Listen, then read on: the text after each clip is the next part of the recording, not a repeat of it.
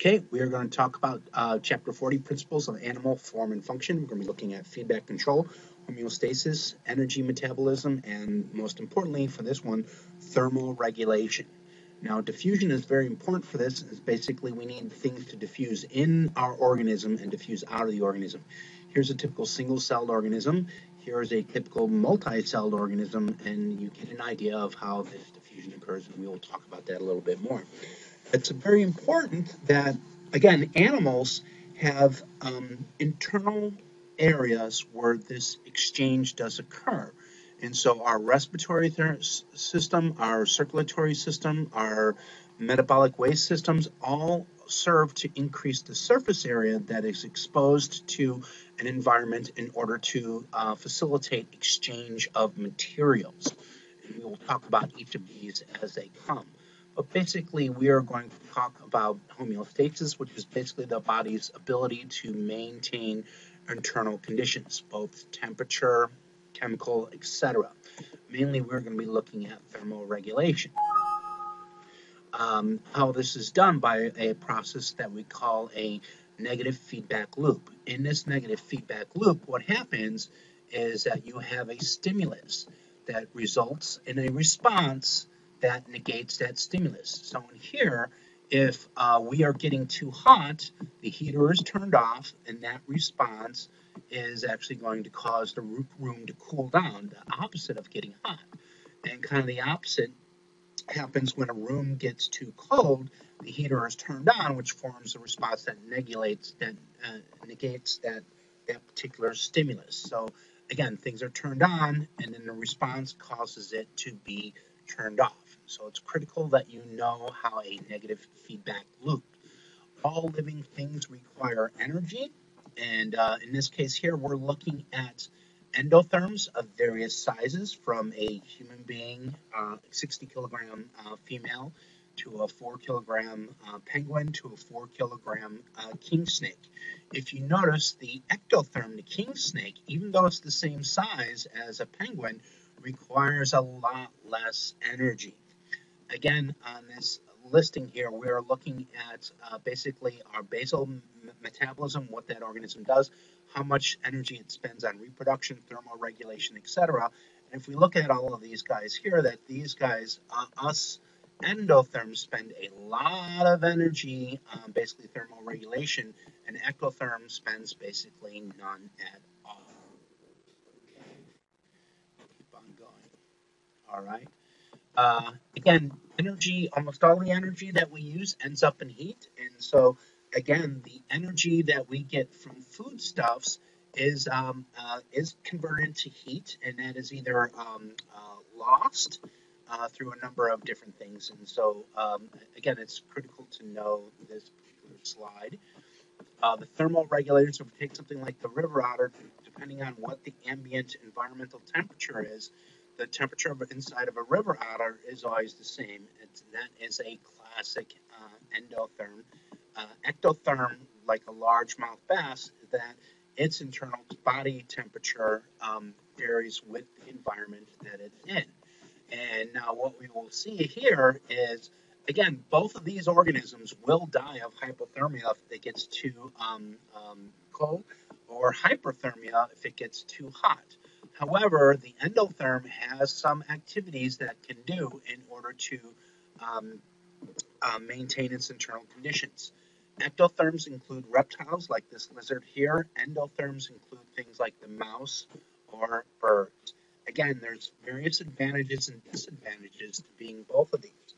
However, ectotherms can regulate their temperature by using environmental conditions. That is, they can go, if they're cold, they can go to where it's warm and heat up.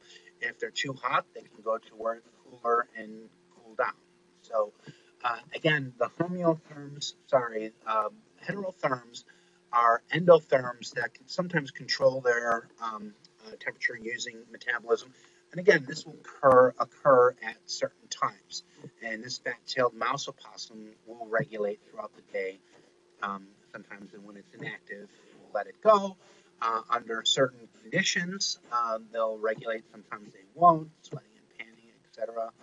And then in hibernation is an example of basically where the temperature goes down real low and you conserve the amount of energy that you're expending, but it's not totally zero. So be aware of these. Um, Bigger organisms use more energy. However, per gram, we see they use less energy. Okay, so overall, and be aware of these two graphs. That is, a 1 gram mouse tissue requires more energy than 1 gram of human tissue, and again, that is because the mouse is much smaller than us and they lose heat a lot more. They have a higher heart rate, they have a higher breathing rate. This is a very important picture here. It's looking at what is big and what's small. Small, again, requires relatively less food, so a mouse doesn't need to get as much food as an elephant in order to live. They have a higher metabolic rate per gram, they have a very high breathing rate, very high heart rate. That's a negative for them. Again, they have to find a higher proportion of their body mass in food in order to do that. Their breathing rate, their metabolic rate is very high. Larger animals have a lower metabolic rate per gram and a lower breathing and heart rate. Again, a minus to them is they have to find relatively more food and they need more structural support. You are bigger, so you need bigger, stronger legs in order to hold you up and to move you around. Another problem with small size is a shorter life. Animals that are smaller tend to not live as long. Again, this is the homeotherms or the endotherms. Things that are a little bit longer, it takes a lot longer to get that material, so you're going to live longer in order to have more. And again, I'm not going to get into why we think that is. Again, be aware of how we control our temperature and what is responsible for that. This is the homeostasis. This is the maintaining our internal conditioner. The hypothalamus is very important in this. Be aware. Again, we can set this point a little bit higher in order to get a fever. A fever will result in an increase in body temperature and helps us fight off certain infections as well. Again, be aware of the graphs. We talked about this. This last one here, this I think is very important. Endothermy is found both in birds and mammals. Since birds and mammals both share this character, they must form a monophyletic group. Again, this is one of those cases where you may have one thing that's similar, but many, many other things that are different. They are definitely not a monophyletic group, although they do share that in common. I do want you to go through and look at various things. Again, how are sea otters able to live in cold water? And some of that is due to their mammals and insulation. Um, Again, insects, we look at their metabolism and their behavior. Non-shipping warming brown fat. Fat can be burned. We tend to see it a lot more in babies. Again, organisms that are hibernating tend to have a little bit more brown fat. Again, be aware. There's a number of adaptations that have helped us a loss and gain of heat. It's insulation, circulatory adaptations, cooling by evaporative heat loss, behavioral response of adjusting metabolic heat production. Be aware of this. Be aware of what skin looks like. Circulatory adaptation is this counter-current exchange. You should be aware of how that happens.